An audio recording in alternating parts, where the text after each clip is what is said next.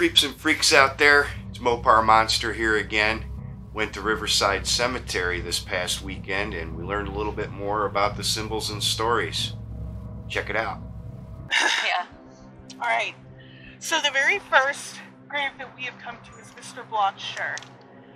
If you look at it, the first obvious thing that you're going to see is what looks like a spear and a cloth draped over it. If you actually get super close to it, it's an American flag. There's very tiny etched stars and stripes to it. You have to get really close to see. Which you're welcome to do, by the way, if you want to. Just be careful of those stones, that's all. The second thing that you're going to see is the helmet. So this helmet shows a World War I American soldier helmet. Helmets were also representative of the Greek heroes in mythology, which of course for a veteran of the time would have been very apropos. The crossed firearms behind it are a symbol for the infantry, so that meant that he was in the army. But the most interesting part for me is on the helmet there is a poppy. The poppy is the flower for World War I. They are associated with the deep eternal sleep. They were used to remember those which had given their lives in battles, because they're flowers which grew on the battlefields in France. So, the one thing that I found to be the most interesting about this particular monument is the size, okay? Now, this gentleman who is buried here, his name is Fred. He's the one that gave his life in action. And he was a private in World War I, and he was essentially victim to the draft. Now, when the draft started, he tried to avoid that by explaining that he had kidney trouble, and he couldn't go to war. And they said, no, I'm sorry, but that's not a good enough excuse. And then he says, well, I've got an injury to my foot. I cannot go. And so what happened is his father turns in his draft card, and the draft card says, kidney trouble, injury to the foot. And then there's a note on the bottom that talks about, from the person who's accepting the draft card, that says that the person, Fred, was not there, and that his father had turned it in on account of he can't walk. And the government must have said, well, he'll be fine, just send him anyways. And so they send him off to France. And unfortunately, what happens is in October, there was is anybody familiar with World War I, the Argonne Forest? Okay. What happened is these troops were basically stuck being attacked by their own people, and they could not send a messenger out because they were instantly killed by German soldiers. And so they would send messenger after messenger, and they never got the notice, and finally they started sending off carrier pigeons, and they sent off 3, 4, 5 carrier pigeons before finally one makes it with a bullet hole in the wing with the message that says that they are shooting at them, and for God's sake, stop. So 554 men in the U.S. 77th Division in the Argonne Forest enter. Only 194 of them were rescued. And unfortunately, Fred was not one of the ones that was rescued alive. More unfortunate than that, he was killed. Of course, we know that a month after the Argonne Forest battle, the war ended. And so he becomes the first Clevelander to pass in World War I. He's brought back here, and there used to be a post, a VFW post, that was named for him, and that's not there anymore. It's now part of the, I don't think I wrote it down. I didn't. It's off of Fulton Road, and I want to say it's like the Tinnerman something or another that's right there, and now it's a restaurant. They've restored it, and it's beautiful, but it has a different meaning now. And so I just find that there's so much that happened that his parents and he tried to avoid going to this war. For him to pass only 1 month before the end of the war was just heartbreaking. All right, so this next one, this little guy here was kind of an interesting find. It was the end of my scouting of the area here, and I look over and I'm like, oh, that's weird. I've never seen the little figure here of the child and what I'm assuming is a dog. Seeing domestic pets in a cemetery that is not a pet cemetery is kind of weird. You usually don't see that. But with this case, you have a little boy sitting here with his family dog. Dogs on graves usually represent things like loyalty and friendship. They're also the watchers for the soul. So if you think about like in Egyptian mythology, Anubis is a dog and he watches the underworld. He is the god of the underworld. It's very much a similar situation here with this young boy who I'm assuming was Herman and his family dog. An interesting thing I found out too is that the scrolls, anytime you see a scroll like that, it is supposed to be representative of the Book of Life. It's always supposed to be like that whole, it's unfurling and the name of whoever is on it has gotten into heaven because their name is written on the Book of Life. So we've come up here to this beautiful piece. If you look down at the bottom, it kind of looks like Aladdin's lamp. But it's actually an oil lamp. So oil lamps are a biblical reference. They signify things like wisdom and holiness and faithfulness.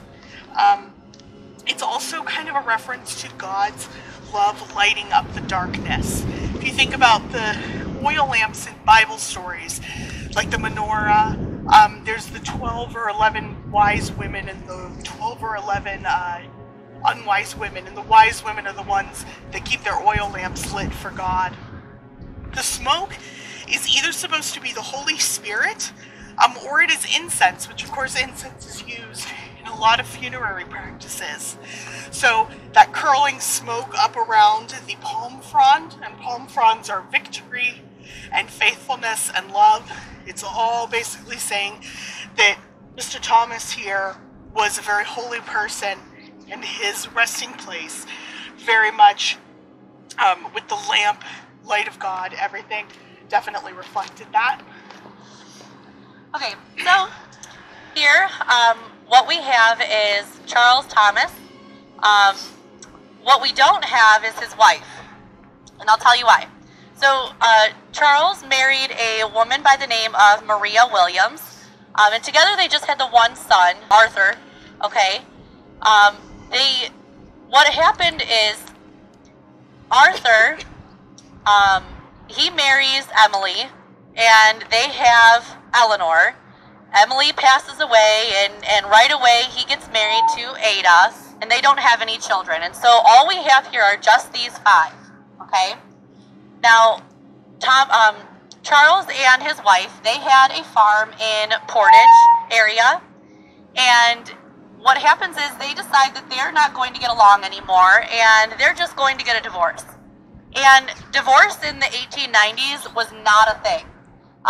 About 0.04% of marriages ended in divorce. Typically, they would end with one of the spouses poisoning the other. Because arsenic was readily available where you'd find your flour and your rice and your tea if you were going to the store that day. So they took the amicable way and just parted ways. Charles then moves in with his son, Arthur. Arthur at the time was working for the railroad. And then Maria, she moves out and goes towards Rocky River and becomes a housekeeper and a nurse. And now, of course, back in that time, you didn't have to get a certification to be a nurse like you do now. Basically, if you knew how to heal the sick and you had some sense about you and could take care of a house, you could be a nurse. And so what happens with Maria is she eventually goes out and starts to work with the Welsh home, which is also in Rocky River. It's still around today. And there's a little bit of a connection between Maria, the Welsh home, and someone else that we're going to see on this tour. So that's why I'm talking about her, even though she's not here. Mr. Edison's tomb here, you have to take a really close look at it, but it has grapes and vines. So, of course, grapes signify communion and the blood of Christ. Wine is a very prevalent topic in the Bible and in church ritual. There's also quite a bit of the curling vines. Vines are supposed to symbolize the relationship between man and God. It has to do with the entwining of them together. So anytime you see the vines and the grapes, you're going to be basically looking at a reference towards communion.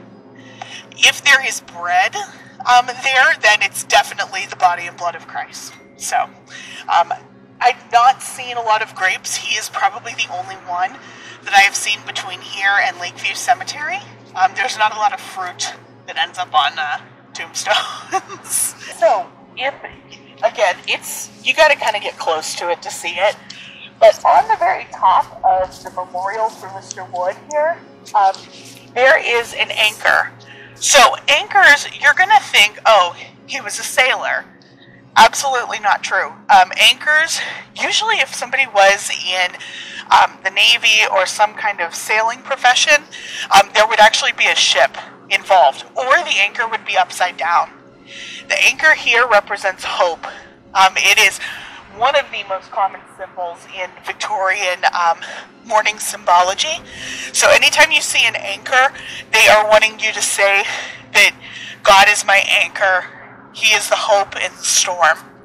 The other thing that you'll see on I think it's the left side, there is a fleur-de-lis.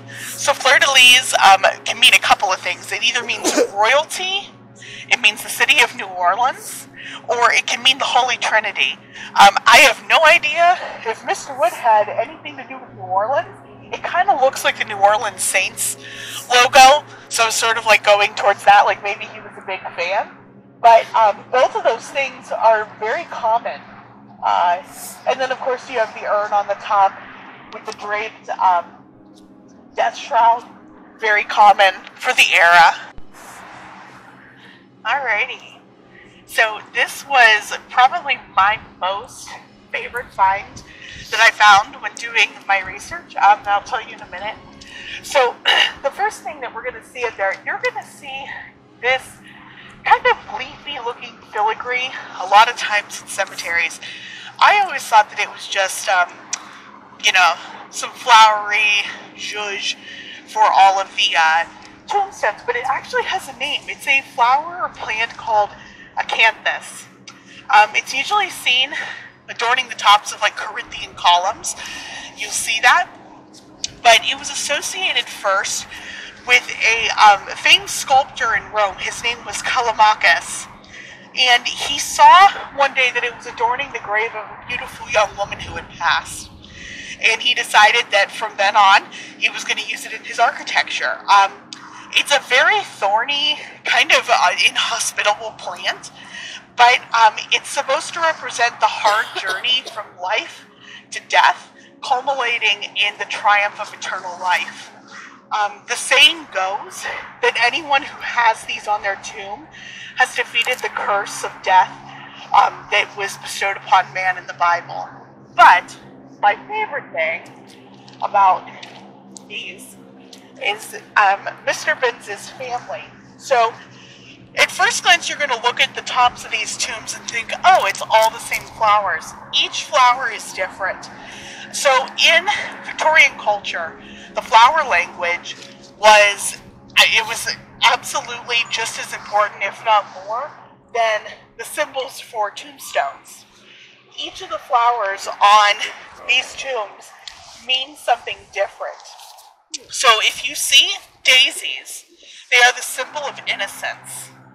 Roses are beauty and purity and can also mean martyrdom.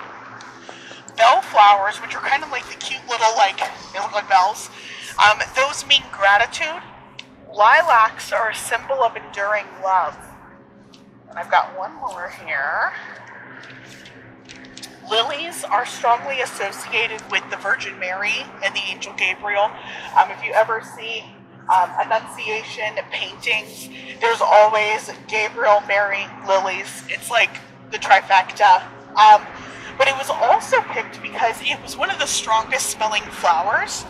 And of course, what do you need during a Victorian funeral to mask the stench of a body?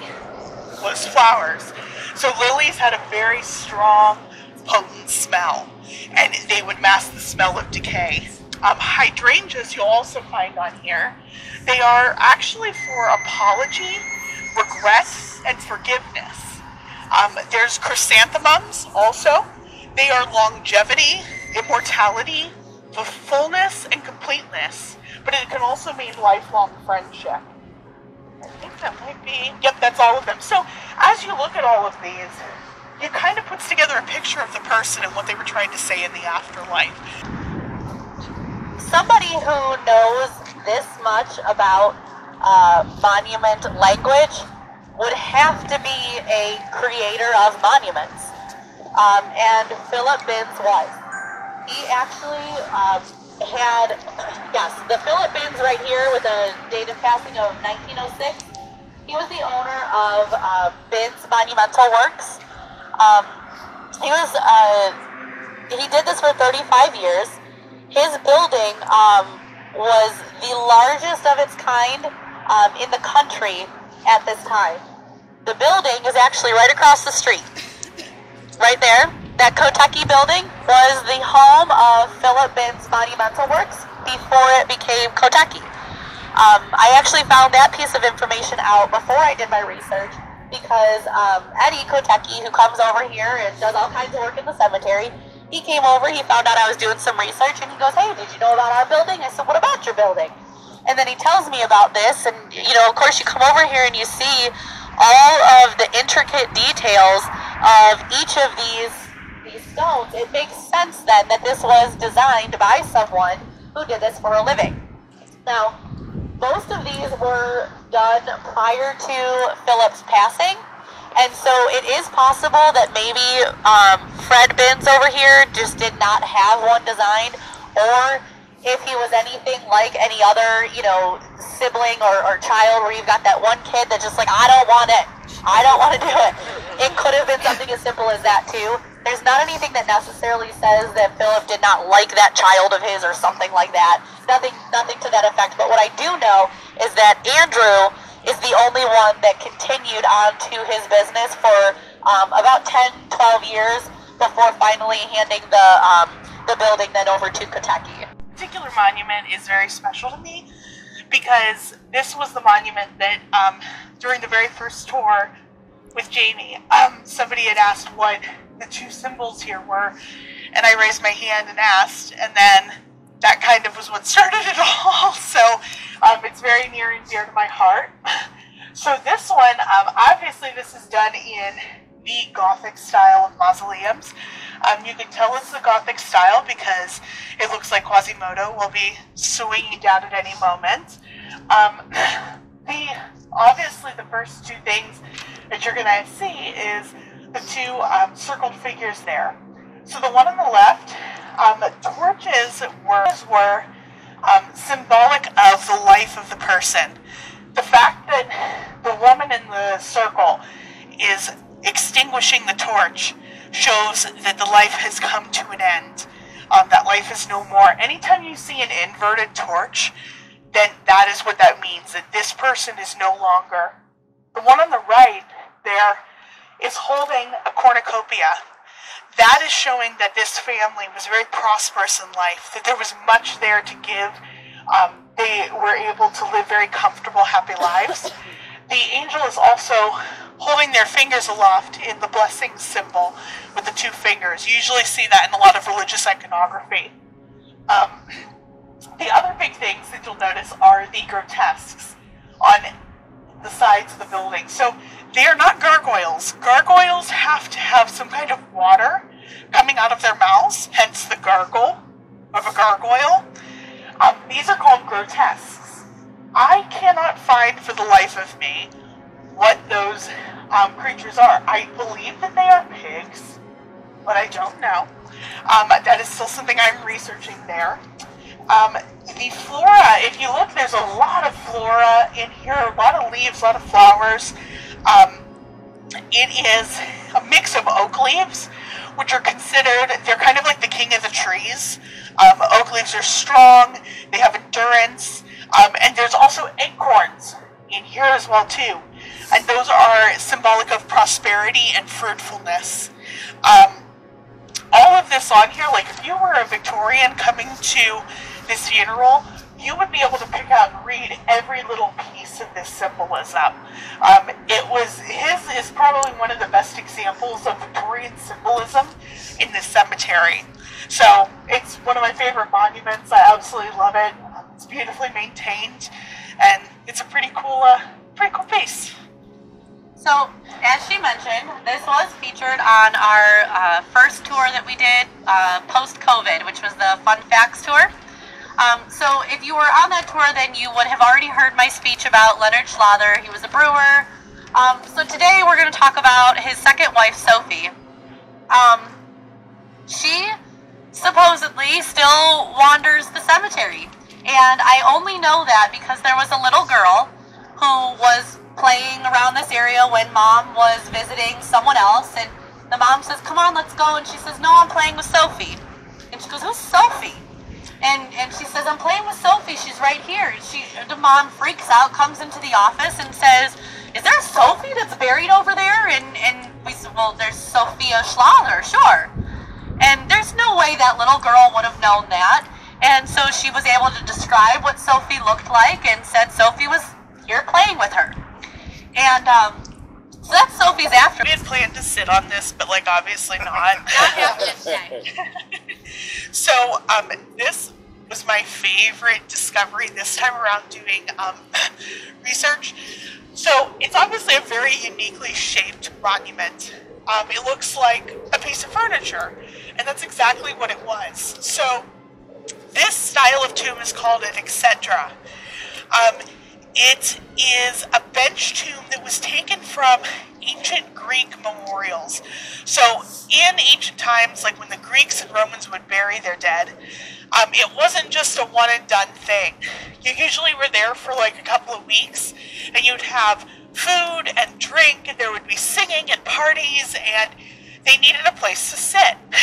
So a lot of the tombs in ancient Greece incorporated a bench-like structure. They were called exedras. Basically, it was like having a party, and they wanted everybody to be comfortable and enjoy themselves. This design here is actually it's a uniquely American design. If you go into Europe, you're usually just going to see just one long-looking couch. In the American design, you have the obelisk in the middle with the name on either end. In the Victorian times, it was not unusual to see families picnicking on the graves of their loved ones. So Mr. Junge's tomb over here would have been a great place to have a picnic, a little wine, a little cheese, comfy place to sit. Okay, so Herman Junge, he came to America in 1865 from Germany. He settled in Chicago temporarily before finally settling here in Cleveland. He was a founder and a partner in a furniture manufacturing company called Rogers, Billings, and Junge.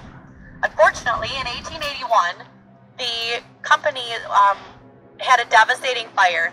It took out about $80,000 worth of property and furniture as well. And so at that time, they kind of made their separate ways, and Junge, however, continued within the business, specializing in upholstered pieces, so couches. He was also a stockholder in the United Banking Company, West Cleveland Banking, Forest Cities Banking, and the Euclid Avenue National Bank. He was described as a man of gentle nature, kind and caring of anyone he knew, considerate of those around him, and very generous. He was a very well-known and respected man within the German citizens and in a lot of the German clubs, which, of course, in this time, almost everybody that I talk about within our tours is almost always of some sort of German descent, and this is no exception. So, everybody's familiar with the name Hans Tiedemann, right? Tiedemann Castle, okay. So he was actually good friends with Hans Tiedemann.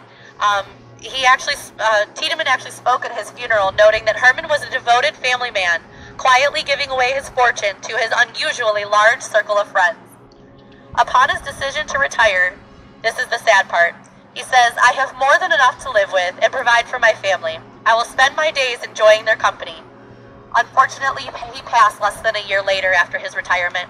And he did, in fact, donate the entirety of his estate was donated out to different German organizations and things like that. There was probably a list of like 17 different ones.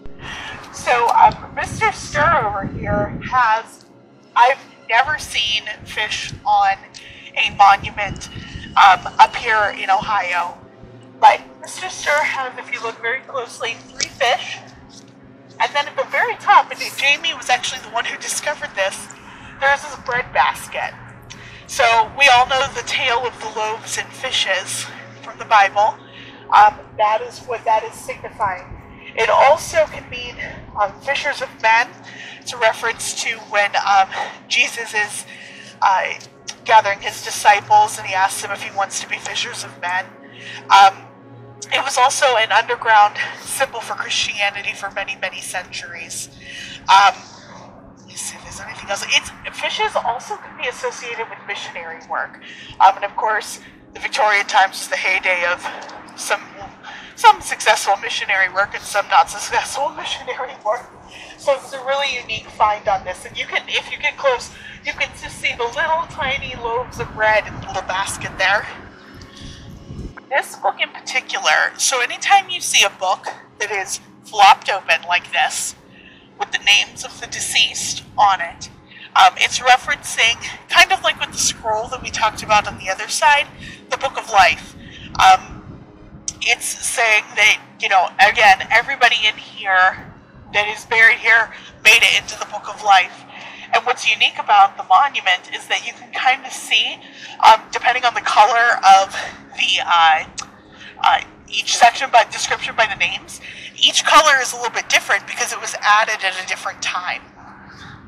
Unfortunately, this monument has had quite a bit of damage over the years. Marble like this, unfortunately, does not do very well in rain, and it kind of literally melts at some point. But what I wanted to show everybody here is the shells. One of those. So shells, you'll see them in 2 places. One on here, usually in this context, signifying shells were used to baptize people back in biblical times. So of course, baptism is renewal, new life, starting over. They also can reference John the Baptist, because that is what he used to throw the baptism water on people. Shells also, in that vein, when I said new life, you think of the Venus de Milo and her being born out of the shell. That also plays into this. Shells also will show up in children's graves. It's not as common as the little lambs that you see or the doves, but the shell, you'll often see sometimes a little lamb or a dove nestled inside of the shell. The shell is over here somewhere, isn't it? The shell is kind of over that way. Yeah, we do have a child's grave that has a shell. As it's just a small monument about that big, but over in that direction. I'd have to look it up to see where exactly it's at. But what we've got here is Christian Priestmeyer. He was a Cleveland grocer.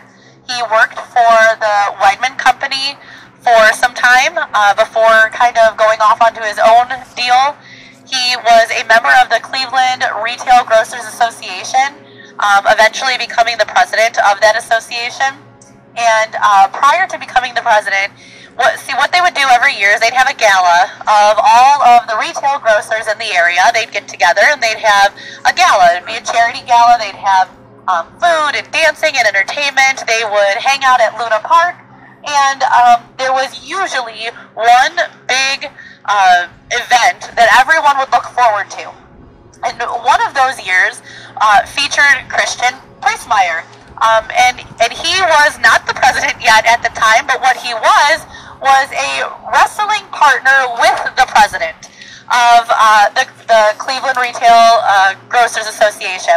And so the big event, and it's a big newspaper headline of the two of them wrestling each other in a wrestling match at this gala event. So come one, come all, see us wrestle. a lady, he would often take her on a date to the cemetery and say, hey, if you get married, this is where we're going to end up.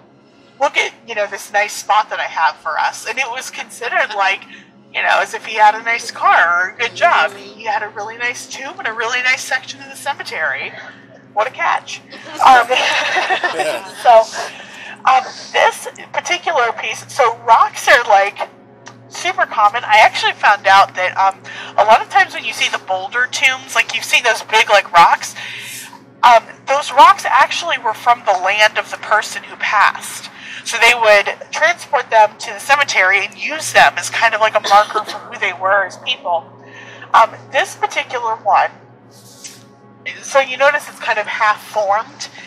It's supposed to be the transition between life and death.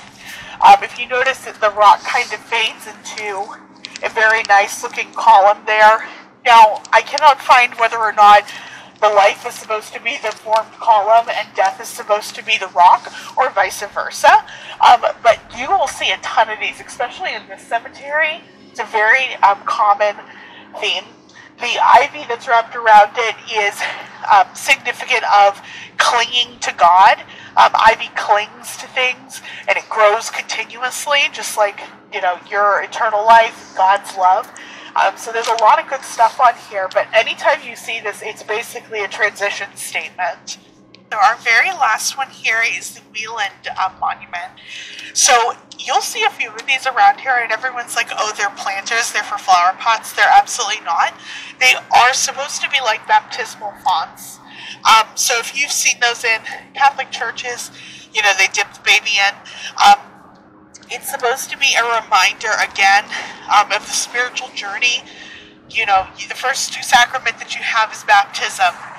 And then the very last one here, the priest anoints you right before you pass.